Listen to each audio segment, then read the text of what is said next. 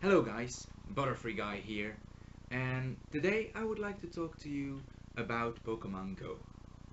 For those of you who haven't heard of Pokemon Go or don't know what it is, let me explain. Pokemon Go is a mobile game that Nintendo and the creators of another mobile game called Ingress are creating together, which makes it possible for us, the people who play the games, to catch Pokemon in real life. If you don't believe me, then watch the trailer.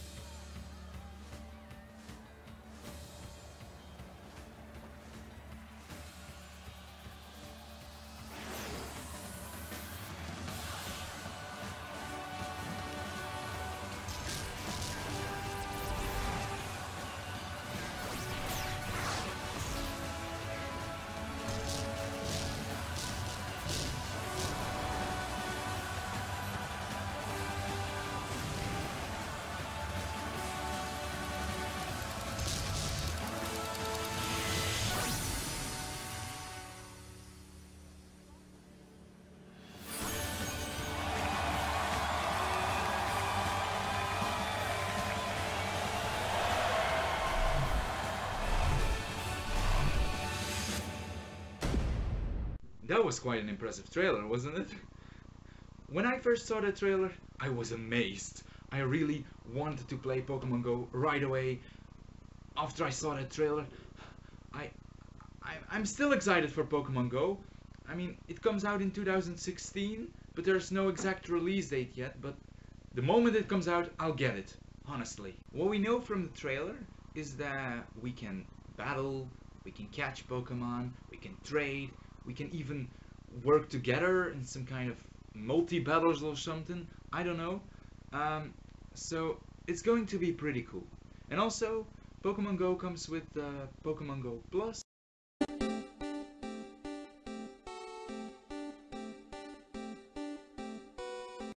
It's a device that makes it able for people who don't constantly want to look in their mobile phone screen to know when they've encountered a Pokemon or when they're challenged by a battle or something.